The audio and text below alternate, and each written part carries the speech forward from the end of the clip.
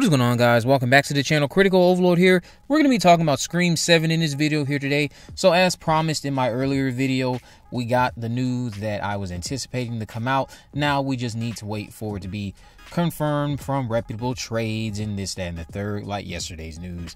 So we're back with more made-up stories today, despite yesterday concluding with official Scream 7 news dropping. But yeah, on today's edition of Made Up Lies, reliable insider Daniel RPK circled the block again to let us know that Cassian Bilton will star in Scream 7 as Isabel May's on-screen boyfriend. Keep in mind, Isabel was announced yesterday, and she will be starring as Sidney's daughter named Taylor or Tatum, a name that is still subject to change, just like the boyfriend's name. Taylor doesn't like how overprotective Sidney is and is ready to prove that she can stand on her own. Taylor has a boyfriend named Brian, so that's who Cassian Bilton is playing in Scream 7. Brian, as I mentioned before, isn't fully sold that Taylor wants to have sex with him as much as she's just trying to check a box to piss Sidney off. They've been dating for over a year, and Taylor hasn't even bothered to say, "I love you." Now, Cassian apparently is making a name for himself in this show called Foundation, but I've never watched a single episode of that. I think it comes on Prime. It appears he's also quite talented, so fingers crossed they both have great on-screen chemistry together. His social media presence is also quite small, just like Isabel, so it seems like they're going out of the way to make sure that whoever they are casting, when it comes to the newbies, aren't online and active as much. So that way, the backlash or whatever comes their way doesn't bother them, because it doesn't look like either one of these two use Instagram, even though they have Instagram accounts.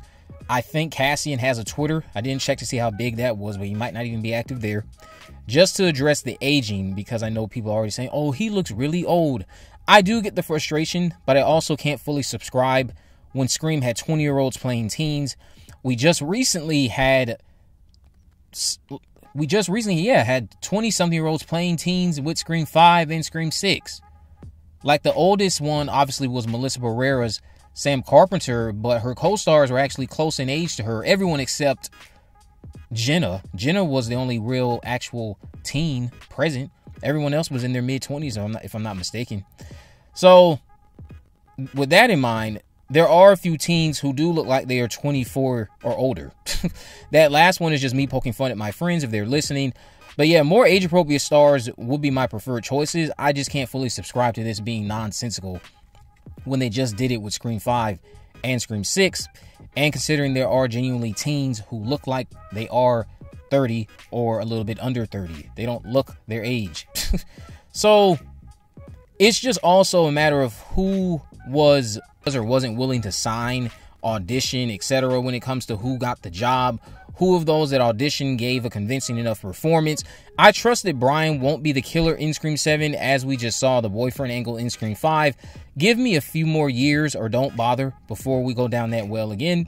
As for the theories about Taylor dying in the opening, I don't see that happening due to a reverse bedroom scene being between her and Brian that Sidney is supposed to interrupt, seemingly being placed somewhere in the middle of the film, if not right after the opening kill sequence. Taylor dying midway, though, could work, but it just crushes me already to think about, because we do need stakes like this. Since Sidney's arc is just lost on so many, she's supposed to be in a new arc of her life, which is the peace arc. Doesn't mean I need to see that on screen. If they wanted to do some type of soap opera spinoff exploring the life of a mother with Sidney Prescott in the center, that could have been something they could have done down the road. Those who would have wanted to watch that would have watched. I wouldn't have watched, but I just think that Sidney's new arc right now is the peace arc, and I don't need to see turmoil on my screen all the time with this character. But you know what? Some people are going to have to learn the hard way. If they decide one day to kill this character, I hope you guys realize Neve Campbell cannot stop them from doing that. Neve Campbell simply can just say, I'm not going to portray that on screen. I don't want to do that. But she does not own the character, and if they want to kill Sidney at some point, this could have been avoided if we would have just let Sidney rest in peace, and she can't stop them. Whatever. Taylor has a lot of plot armor already, I'm not gonna lie, so stripping her of it would add stakes to the narrative. Just don't kill the daughter before I even get to know her. That's why I'm saying if they do a midway kill, I could get down with that. I just need to see something that lets me get attached to Taylor, lets me get invested in Sidney's bond with Taylor, and then you can shatter and break my heart. And yes, it would give some type of motivation towards Sidney, similar to what we saw in Scream 5. Instead of trying to help track down who killed a brother-like character in Dewey, she's now trying to track down who killed her legitimate daughter in Taylor. something I could get behind. She has another child, so it wouldn't be too heartbreaking, but the fact that I even have to talk about it like that just sounds so evil. Well, you have another daughter, so it's not the complete end of the world. In reality, none of her children should be dying.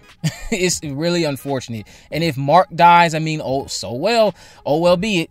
It's just so unfortunate that this is the mindset I have to be in, because of the fact that you can't just give me the same old song and dance, because then by the end of it, I'm going to be like, oh, well, what was the point of that? There were no stakes. Nobody was ever made to feel in jeopardy. You didn't kill anyone significant or close to Sidney.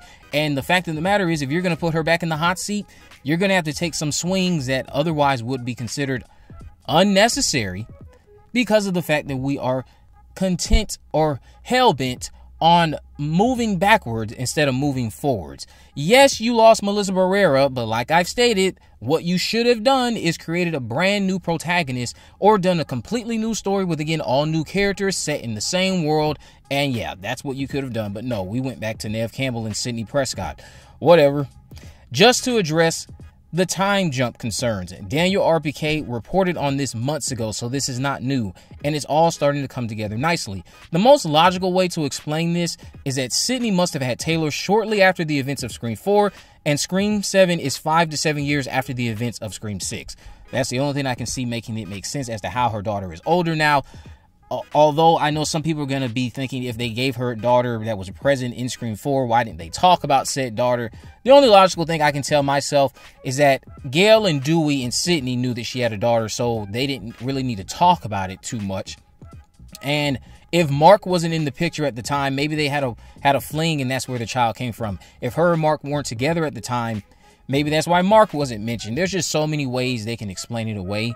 It really isn't necessary that they mention the daughter. And it's quite obvious the reason why the daughter wasn't mentioned, because there was no thought of a daughter. The daughter is a brand new thought. And the fact that you're aging her up is due to the fact that you decided to do a time jump.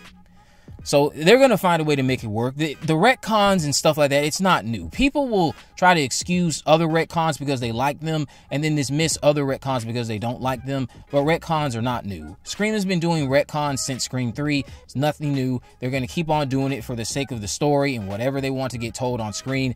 So yeah, we'll see what comes of that.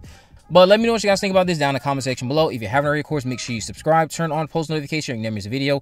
In the description, I have links to my social media accounts. I am on Facebook, Twitter, and Instagram. You can message me there to let me know if there's any movies, news, or reviews you'd like me to cover in the future. And with all that in mind, guys, I will see you in the next video.